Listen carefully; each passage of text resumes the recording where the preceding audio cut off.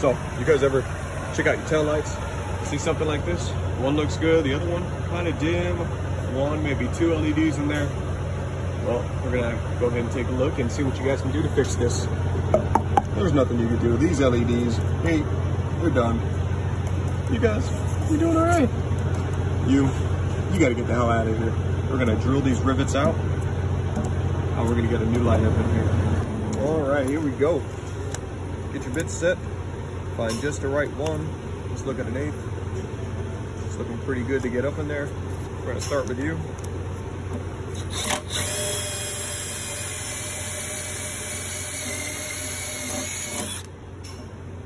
I'm gonna drill them all the way out through the other side.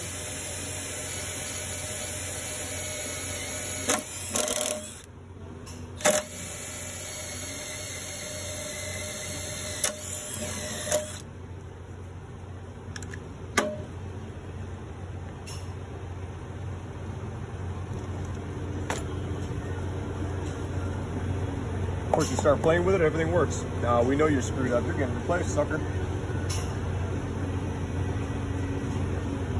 All right, go to the next size up.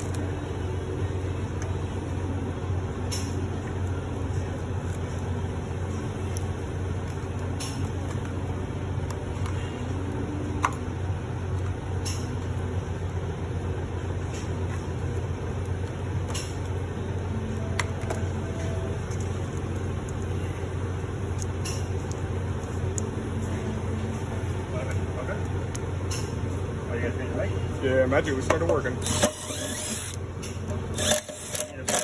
need a bigger filter than that. Go like this size. It's huge. Yeah, well, you gotta knock it out. You gotta knock it out. You gotta do it as big as you gotta put this. There.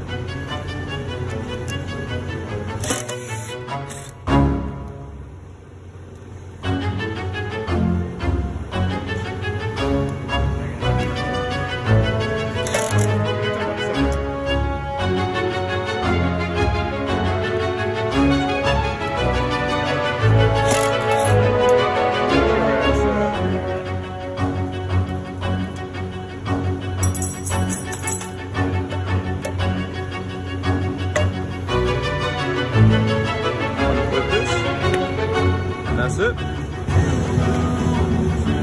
All right, so these guys right here, just gonna pop them out.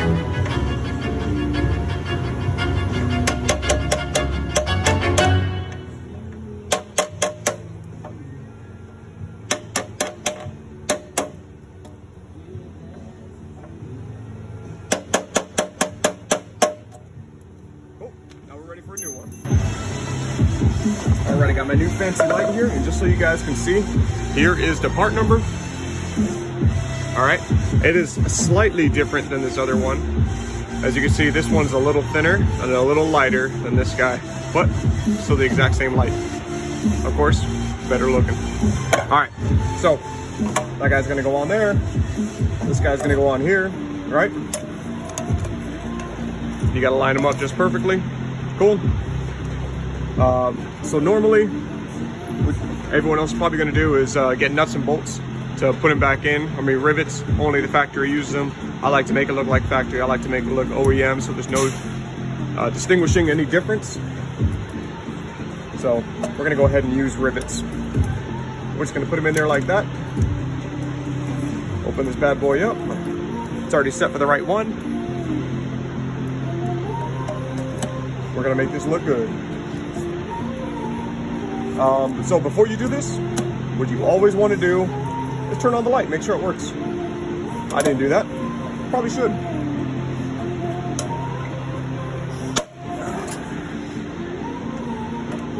All right, real quick, turn on the light, make sure it works so we don't look like idiots. Hey, it works. Beautiful. So hopefully I don't look like an idiot right now.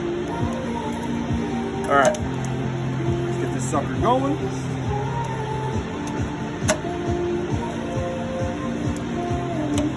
Now, if you got a pneumatic rivet gun, then you are rolling, because that sucker's gonna help you out. There we go.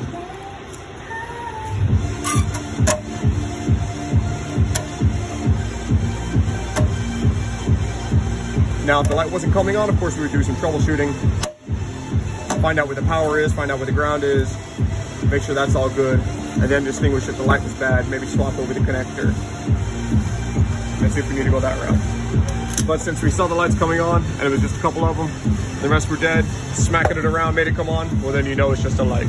So that's pretty much all it is. They're both looking good. As you can see, there's a slight difference, but still being under warranty, we can't replace this one till it goes out, unless we can make it go out. Come on. Nope, not today. All right, guys, hope you liked the video. You know what to do. Subscribe, hit that like button. Tell me what you want to see next. Tell your friends. Give this video to them as Christmas presents or birthday presents. You know what? Easter's coming up.